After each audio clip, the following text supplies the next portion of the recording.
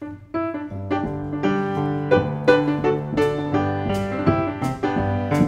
got peace like a river. I've got peace like a river. I've got a peace like a river in my soul. I've got peace like a river. I've got peace like a river. I've got a peace like a river in my soul.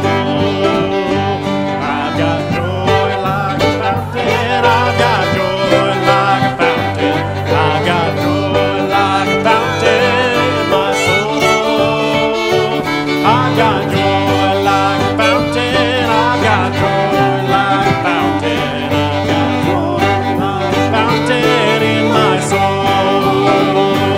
I've got love like an ocean, and I've got love like an ocean. I've got love like an ocean in my soul. I've got love like an ocean. I've got love like an ocean. I've got love like an ocean in my soul. Greetings.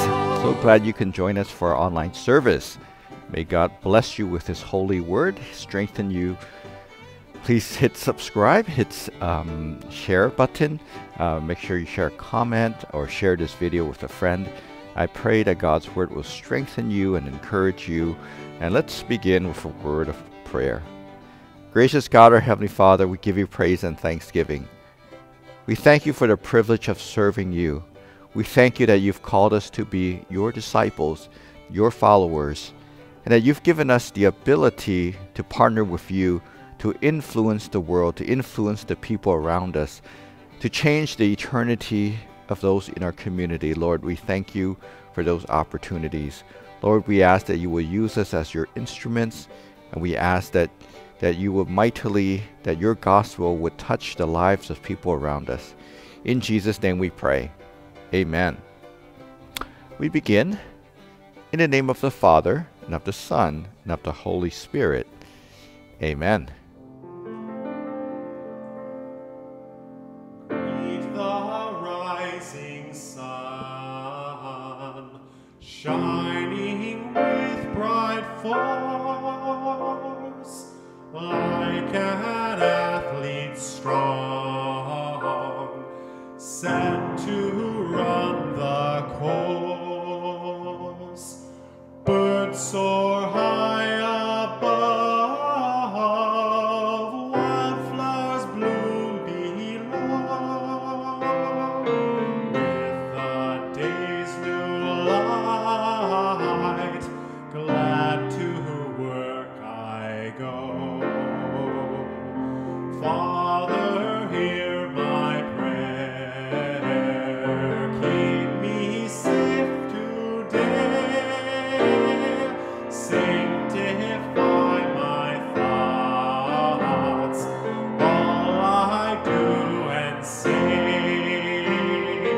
as I teach the young and esteem the old. May your bounteous grace by my life be told. Lord, I will today on your love rely. Let not evil thoughts cloud the clear blue sky. Joyful and content with life's simpler things, knowing all I need from your kindness springs. Please join me for confession and absolution. Spirit of truth, we confess that we have not loved one another as you have loved us. We are quick to find fault and speak ill of others. We have not done our best to carry the good news of Jesus Christ beyond the walls of the church. Forgive our casual disregard of Jesus' command to go and make disciples. Forgive us for not using faithfully the powerful gifts of love and service you gave the church at Pentecost. Renew a right spirit within us, that we may carry the love and mercy of Christ into our world. Amen.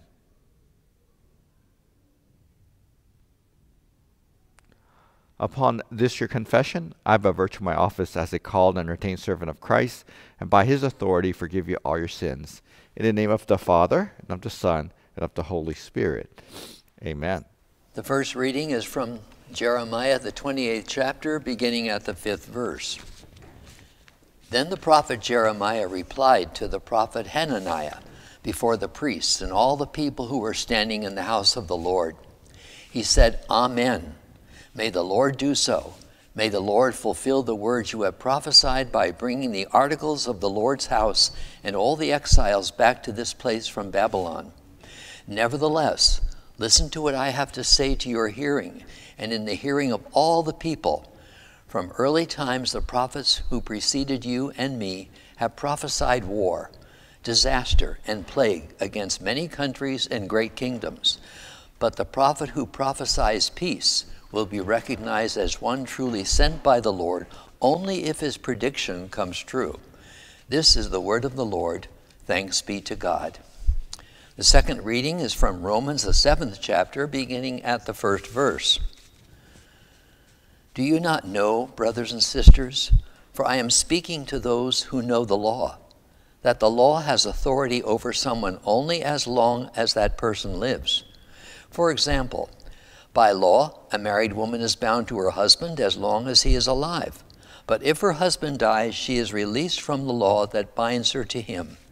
So then, if she has sexual relations with another man while her husband is still alive, she is called an adulteress. But if her husband dies, she is released from that law and is not an adulteress if she marries another man.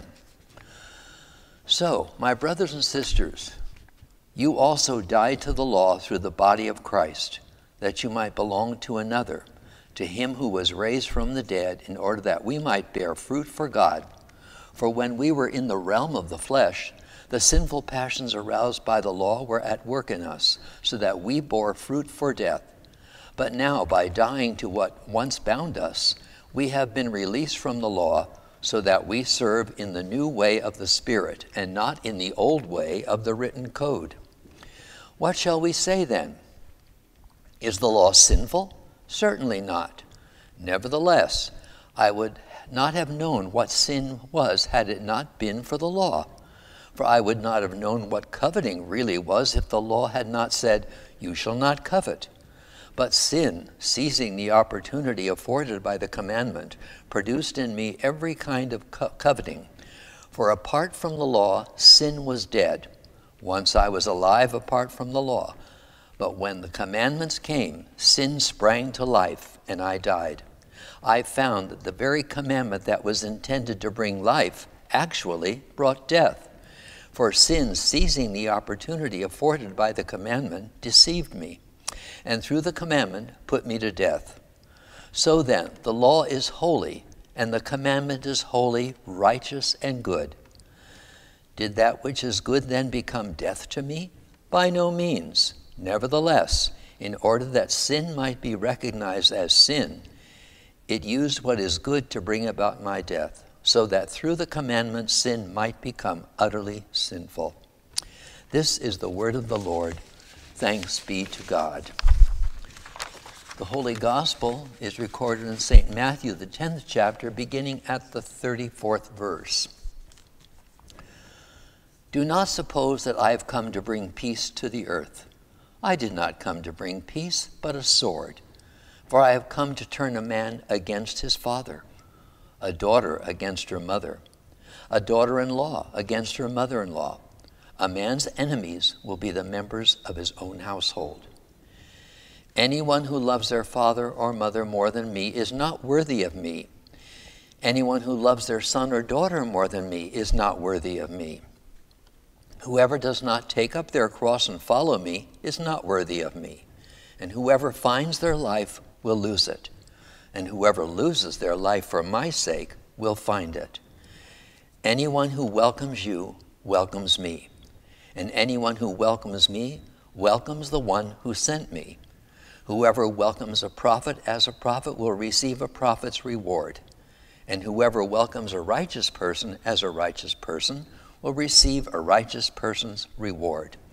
And if anyone gives even a cup of cold water to one of these little ones who is my disciple, truly I tell you, that person will certainly not lose their reward. This is the gospel of the Lord. Praise to you, O Christ. Greetings once again. Happy July 4th weekend. May God's word richly bless you. Let me start with this one.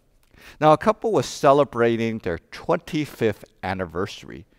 And so they were well known in town for the fact that for 25 years of marriage, they don't even have one conflict. And so during this 25th anniversary celebration, the entire town wanted to know what was the secret of their successful marriage.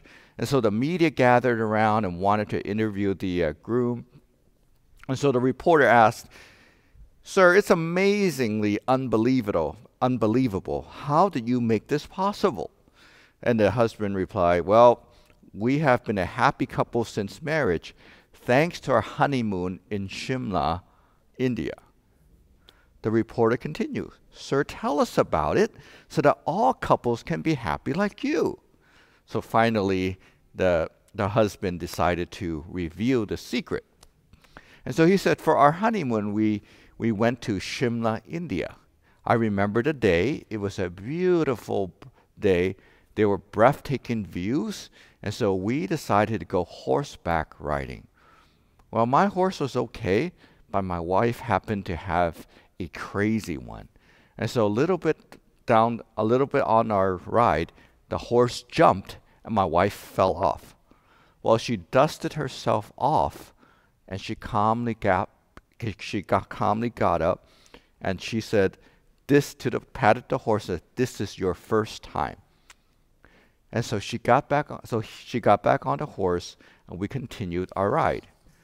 Well, a little short time later, he jumped again. And she fell off.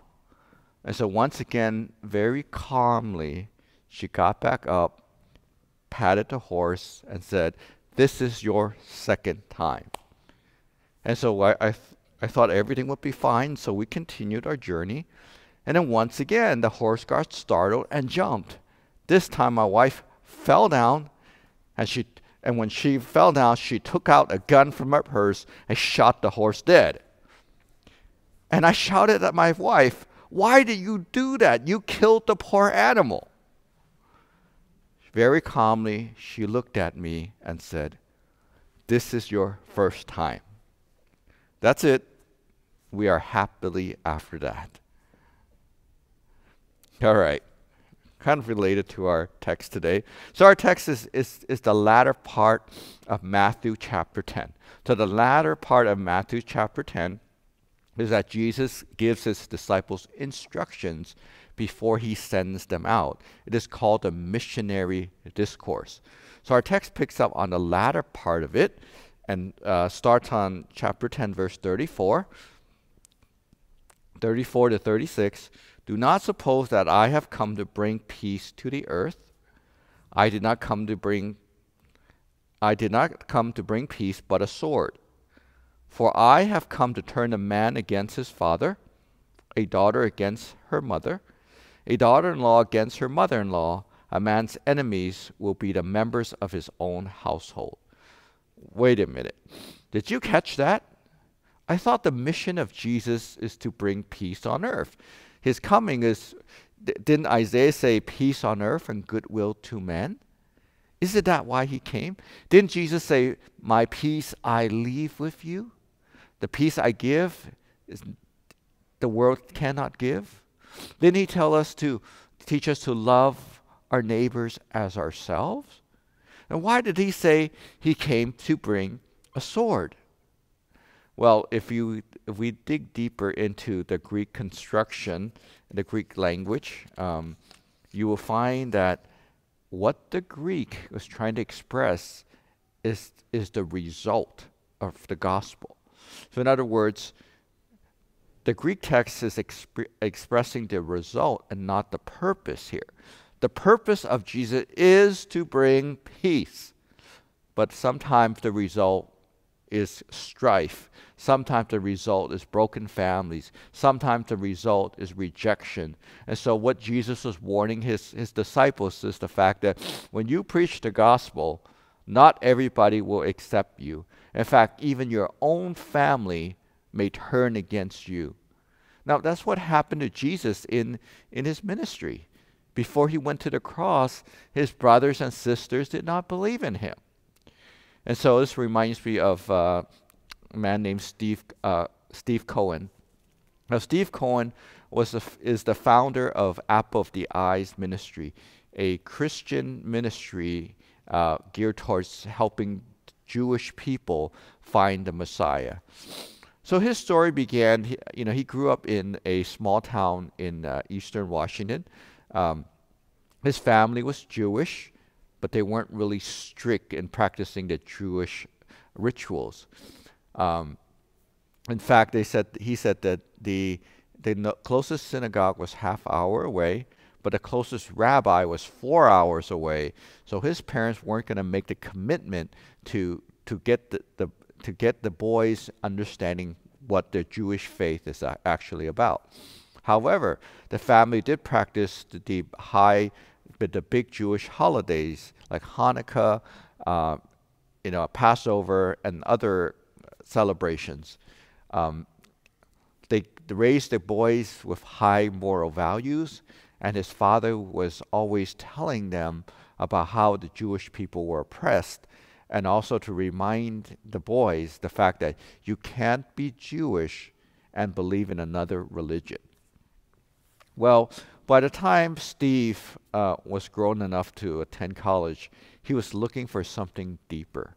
He wanted to understand his Jewish roots. Well, by the time he got to college, he joined a Jewish fraternity. Unfortunately, he didn't learn a lot there. And as time went on, he met his future wife, which he got married to her. She was a Christian, and he later on became a follower of Jesus. During that time, when he became a follower of Jesus, he was on fire. And so not too long later, he and his wife signed up to be missionaries. Long story short, he happened to be speaking nearby his hometown, and he had invited his parents to attend his presentation about Jesus in the Passover. Well, before the service, they were invited to come home. So he went home, and he said he remembered that it was Super Bowl Sunday, the third quarter, and so he came into the house, and he remembered this was the first time his mother didn't give him something to eat. Well, then his father spoke up. His father said, "You broke with Jewish tradition by believing in Jesus as your Messiah. It has become obvious that this is not a passing fad, since you have dedicated your life to telling others what you believe. Therefore, we do not want to have anything further to do with you.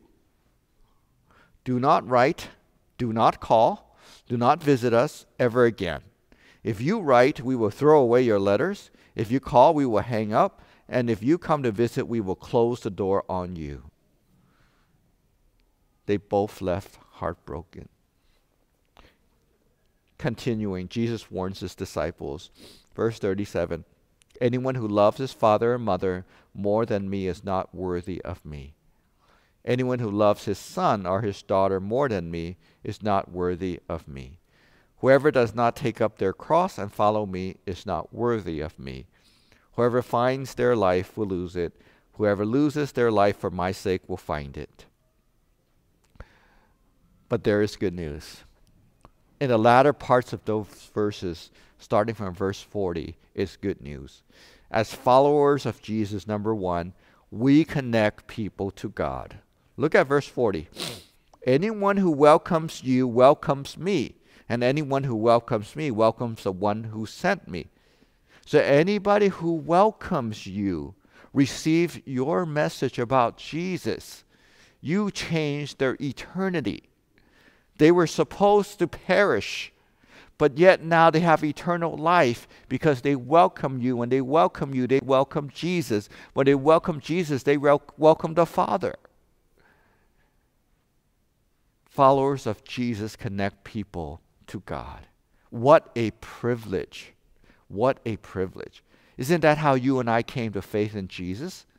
There's somebody who connected us to God, somebody who prayed for us, somebody who shared the gospel with us. Followers of Jesus connect people to God. It is a great privilege. In our world today, there is a saying, all roads lead to God. And so people would say, why do I have to believe in Jesus? Don't all roads lead to God? Correct. All roads do lead to God. It could be, all roads do lead to the Maker. You can be Buddhist, you can be into Confucianism, Hinduism, atheism, whatever ism you believe, yes, all roads do lead to God. But there's only one road that leads to heaven. There's one road that leads to forgiveness, and that is through Jesus Christ himself. And so that's why Jesus said in John 14:6, I am the way, I am that way, I am the truth, I am that life. No one comes to the Father except through me. There is only one way to heaven, that is through Jesus Christ. And there is forgiveness only through Jesus Christ because he paid for our sins on the cross. And so followers of Jesus Christ connect people to God. Followers of Jesus Christ connect people to heaven. What a privilege. Many years ago, in my church in Fremont, we started an Alpha course. And at the time, we had everything set up. Alpha course is a 10-week program course on the basics of Christianity. It involves sharing meals together, group discussion, and prayer. Well, we were starting to launch this to reach out to our school community. During that time, my kids were going to preschool, and we met this lady named Susan who was Korean, and she shared that she would love to come, but she would love her husband to come. She's a believer, but her husband wasn't. And so when we heard about this, we started praying for her husband. And finally, what she did was she left one of our flyers on the coffee table. And when he came home after work he sit down to relax, he looked at what was on the table, and he picked it up and he started looking through it. It was then that she asked him, I'd like to go. Would you like to attend? And so he said yes. Well, long story short, we got to know him, and over the course of the weeks, he became a believer. And even we changed his eternity, He knew that he came to know Jesus. Not only did he come to know Jesus, well, he was baptized. And he had all three of their boys baptized as well. What a privilege it is, my friends, to follow Jesus, because we change people's eternity. We connect people to God. Second, followers of Jesus are rewarded for being a part of the team. Verse 41, whoever welcomes a prophet as a prophet will receive a prophet's reward. And whoever welcomes a righteous person as a righteous person will receive a righteous person's reward. So in so many words, you don't need to be a prophet to receive a prophet's reward.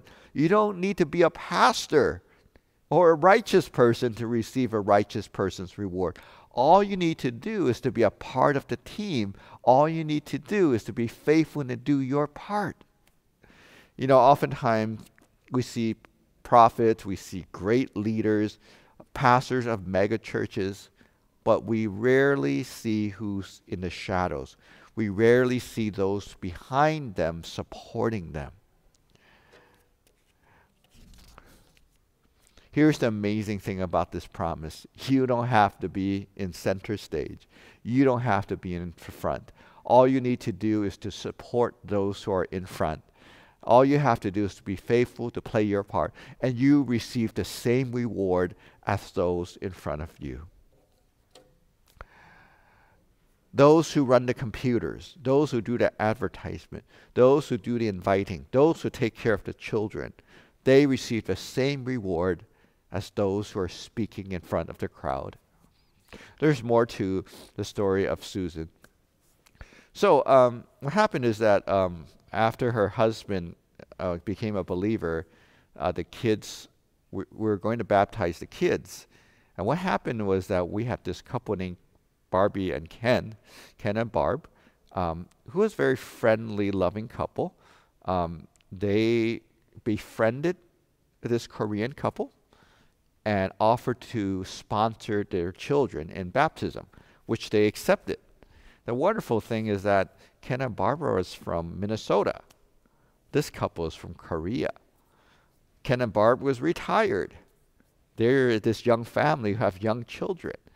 And so the amazing thing was that Ken and Barb was just doing their part as part of the team. They sponsored these 3 kids. Well, last year I was blessed to have the opportunity to attend their memorial. Originally, Ken had requested that I would, on email, that I would officiate his memorial, but unfortunately the family did not find his notes and did not know of those wishes. Well, fortunately, I was able to say a few words. Well, after the service, I noticed that there was 2 boys in their late teens, early 20s, sitting there, Asian boys, during the service. Afterwards, I went up and approached them and found out that they were those 2 boys, that one of them was in the same class as one of my kids, and the other one was his brother. It was those 2 boys that Ken and Barb sponsored. And then we found out that mom and dad is living in South Korea, and found out that the older boy had just finished college, and he had enrolled in a Bible college. He intended to be a pastor. I'm like, wow. You know, Ken and Barb just played their part. And here we've affected the eternity of these boys. And one of them is answering the call to serve God. Friends, followers of Jesus are rewarded just for being a part of the team. You don't have to be a prophet. You don't have to be able to preach. All you need to do is do your part behind the scenes, whatever that may be. Finally, number 3, followers of Jesus are rewarded even for the tiniest act of kindness. Followers of Jesus are rewarded even for the tiniest act of kindness. Verse 42, and if anyone gives even a cup of cold water to one of these little ones who is my disciple, truly I tell you that person will certainly not lose their reward. Now notice it starts out with if anyone. The verse says anyone. It doesn't have to be a pastor. It doesn't have to be a prophet. It doesn't have to be somebody really smart. Anyone can do this. Anyone who gives even a cup of cold water. Do you have a cup of cold water? If you have a cup of cold water, you qualify. Okay. That means everyone is qualified. Second, it says the recipient is one of these little ones. In other words, the marginalized, those that are neglected, those who are hurting, those who are in need. It might be a homeless person. It might be somebody down on luck. Might be somebody who needs your encouragement. If you give them even a cup of cold water, God remembers. Finally, it says, truly I tell you, which is me, in no way God will ever forget. You know, Sometimes we look at cold water, it might be something very simple, something we just go to our refrigerators and just get. But what Jesus is conveying is the fact that sometimes we do these little things that we forget about, but he doesn't. Maybe it's a phone call to somebody in need. Maybe it's just a pat on the back. Maybe it's just a word of encouragement. Maybe it's just a smile. You may not remember, but Jesus does remember. He will reward you for even the smallest, tiniest thing, something that you may not even ever remember. He remembers the time when you're dead tired, but yet you continued and performed that act of kindness. He remembers every little thing. If you have a cup of cold water, that's something. He even remembers something as little as that. Let me just bring this to a close. I just want to finish off Steve's journey. It's a super long testimony. You can read it online. But long story short, 14 years later, he gets a phone call from his brother. He finds out that his father has cancer. Now, 14 years, they haven't haven't communicated, but his brother informed him that his father has cancer. In fact, that his father did not want any treatments. In fact, he would rather take his own life than to be on treatment. Well, what happened was that then on May 22nd, 1990, his father attempted to take his own life by swallowing a bottle of pills. Well, fortunately, it was unsuccessful. He was released from the hospital and was home. When Steve found out, he immediately drove to the airport and flew in, and he was in his hometown within 10 hours. Unfortunately, when his brother met him at the airport, he told him that mom and dad is not welcoming him in home. I mean, he's not welcomed home. So he spent time in a hotel. He called a friend to pray for him, and in his mind, he had to see his father before he left. So the next day at 4 p.m., he rang the doorbell. Didn't know what to expect. But a few minutes later, the garage door opened. It was his brother. His brother came out and said, "I don't understand it. Of all that has happened in the past, they decided to see you now." So when he walked in, he embraced his father. They both had tears on their eyes. It was a long embrace. And so he prayed, and he offered to pray, and he thanked God for reconciliation and prayed that God would heal his father. Well, his mother was really touched. However, she and his father were not open to the gospel.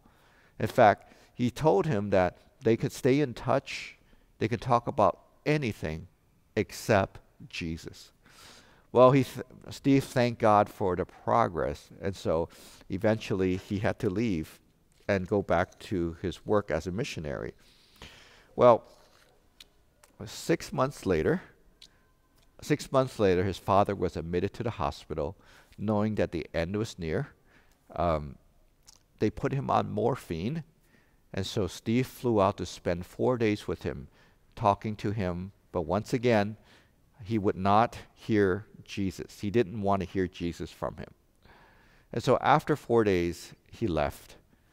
And on Thanksgiving morning, 1:30 a.m., Steve and his wife was awakened by a phone call. Well, they were expecting the worst, but this was Susan.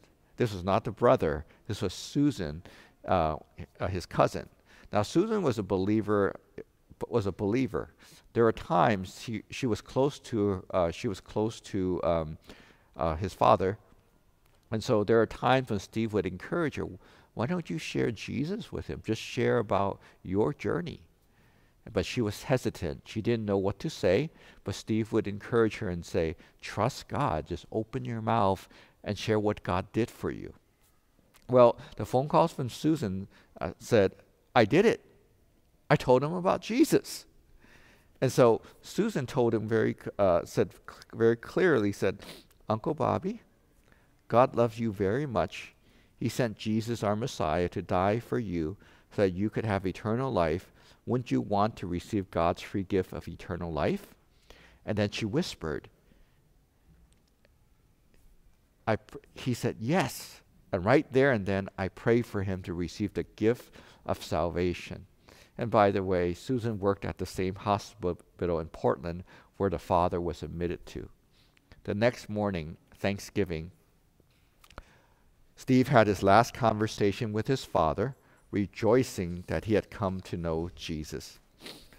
In Mark chapter 10, verse 29, Jesus said, truly I tell you, no one who has left home or brothers or sisters or mothers or fathers or children or fields for me and the gospel will fail to receive 100 times as much in this present age, homes, brothers, sisters, mothers, children, and fields. Followers of Jesus Christ, we have the privilege of connecting people to God. Followers of Jesus Christ are rewarded for just being a part of the team. You don't have to be in front, but you receive the same reward as long as you are faithful. Followers of Jesus are rewarded even for the tiniest act of kindness. Remember, it's a privilege to serve him. May God richly bless you. Please pray with me. Heavenly Father, we give you praise and thanksgiving. We thank you for saving us, for dying, sending your son Jesus to die on a cross for all of our sins, to make us righteous. And we thank you for giving us the privilege of sharing that good news, that message with those around us, Lord. Help us to remember and be motivated by the fact that this is a privilege. And we thank you that once we go out and do it, you reward us for being a part of the team. And even you remember the smallest things that we do for people. Lord, we thank you, and we pray all this in Jesus' name, who taught us to pray. Our Father, who art in heaven, hallowed be thy name. Thy kingdom come, thy will be done on earth as it is in heaven. Give us this day our daily bread, and forgive us our trespasses, as we forgive those who trespass against us. And lead us not into temptation, but deliver us from evil. For thine is the kingdom, and the power, and the glory, forever and ever. Amen. Receive the Lord's blessing. The Lord bless you and keep you. The Lord make his face shine upon you and be gracious to you. The Lord look upon you with his favor and grant you his peace. Amen.